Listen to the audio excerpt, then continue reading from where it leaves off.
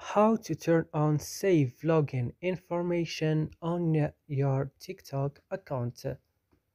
Hello guys, how was your day and how is your day going today? I will teach you and share with you how to do this. Just watch this video until the end. So let's start.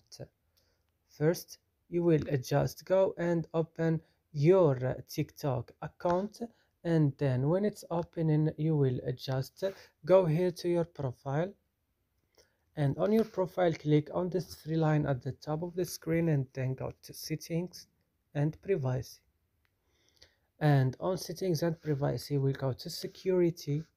You will find here save login information. You will just turn on it by clicking on it like this, and that's it. So I hope this video is useful for you. Do not forget to like and subscribe in our channel, and see you next video.